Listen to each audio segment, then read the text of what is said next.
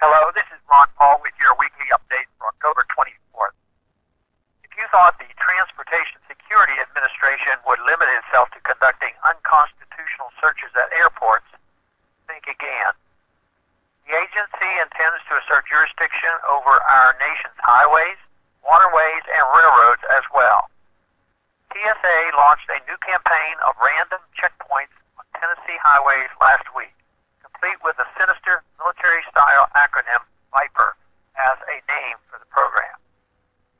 As with TSA's random searches at airports, these roadside searches are not based on any actual suspicion of criminal activity or any factual evidence of wrongdoing whatsoever by those detained.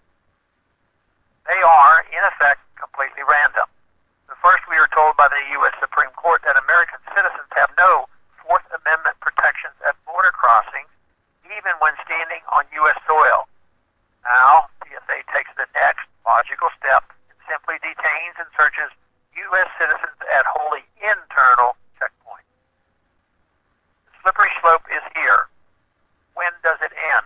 How many more infringements on our liberties, our property, and our basic human rights to travel freely will it take before people become fed up enough to demand respect from their government?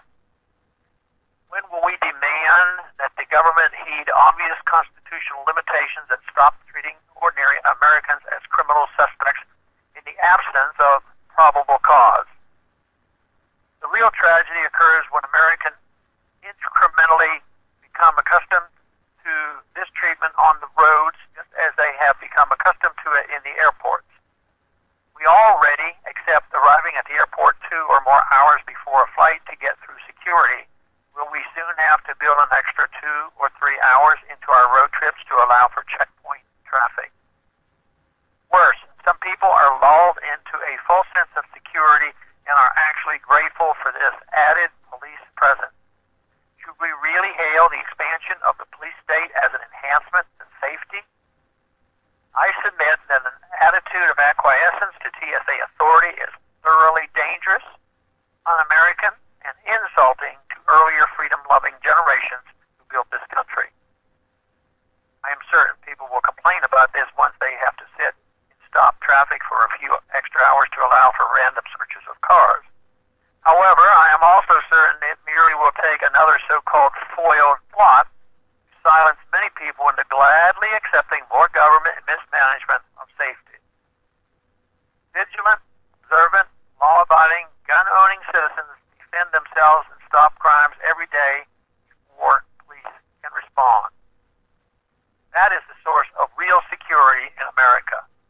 Second Amendment right to defend oneself. The answer is for people to be empowered to protect themselves. Yet how many weapons might these checkpoints confiscate? Even when individuals go through all the legal hoops of licensing and permits, the chances of harassment or outright confiscation of weapons and detention of citizens when those weapons are found at a TSA checkpoint is extremely high.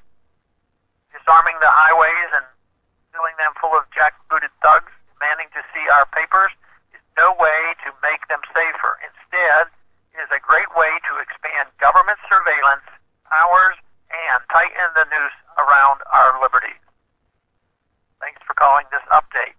A new update is placed on this number, 888-322-1414 every Monday. The written text can be found on my website, www.house.com.